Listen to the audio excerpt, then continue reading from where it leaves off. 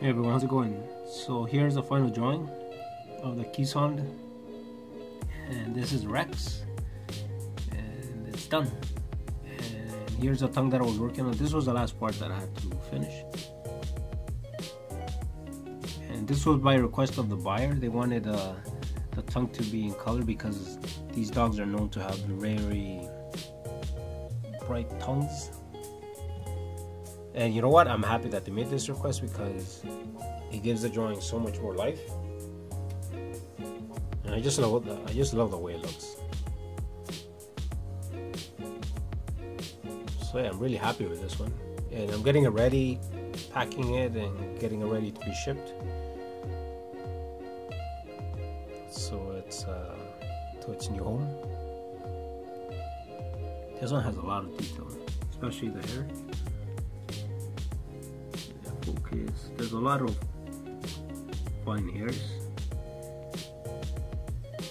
as you can see. And these tiny hairs, the final details, are the ones that take the longest. They take so long because I need to individually tap out, highlight these tiny little hairs.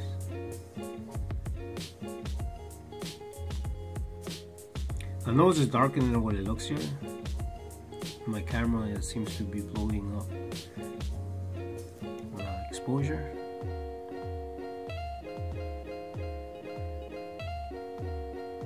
So yeah, and these are the colors I use for the tongue. Finally done, really happy.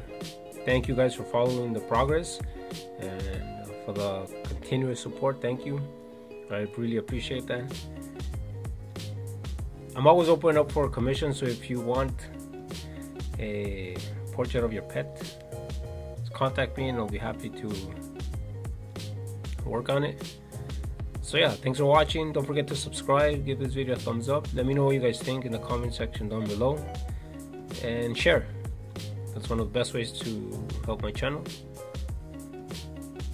Oh, and this drawing measures 11 by 14 and was done with pencil, carbon pencil and color pencils.